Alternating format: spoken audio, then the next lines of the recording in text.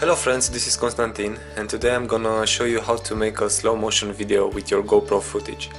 So I have an open project here in Magix. As you can see, I have already imported my clip. So I'm also gonna show you how to make a time-lapse with video. So this we're gonna render as a time-lapse. We also have these two clips here, which is me jumping, as you can see.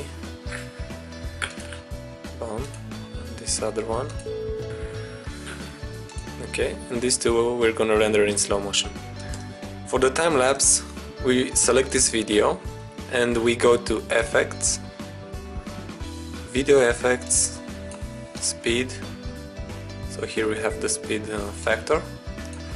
But in order to apply the speed factor, we must delink the audio from the video. So we click this symbol, this broken chain. Now we can select either the video or the audio, so we delete the audio.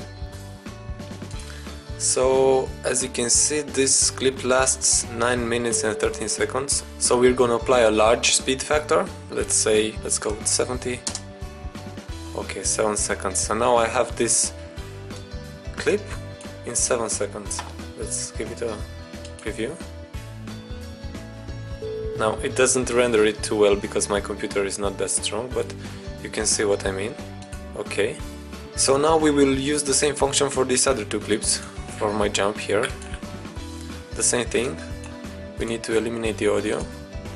We delete it, and we can go as low as 12 frames per second. It doesn't have to look, you have to make it look smooth. If it doesn't look smooth, then you can increase. So now we have 30 frames per second. Let's see how it looks. It looks okay, it looks smooth, but we can go lower than that, so we'll just make this 0.15 speed factor. Now we have 18 frames per second.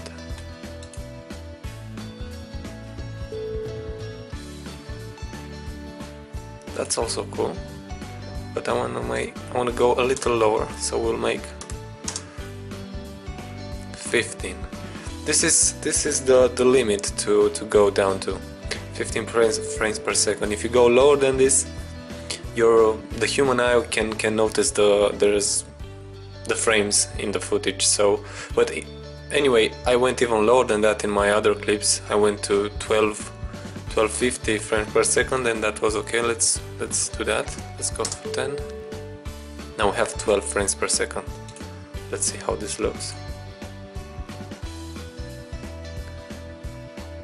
I think it's smooth enough, so I'll leave it like that. Okay, and I'm gonna show you another trick.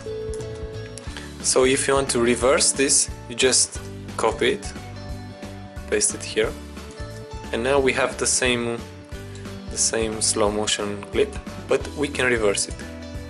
Now let's preview the reverse. Takes a while to render it. Yeah, it doesn't render it too good, but you can see what I mean. Okay, so that's it.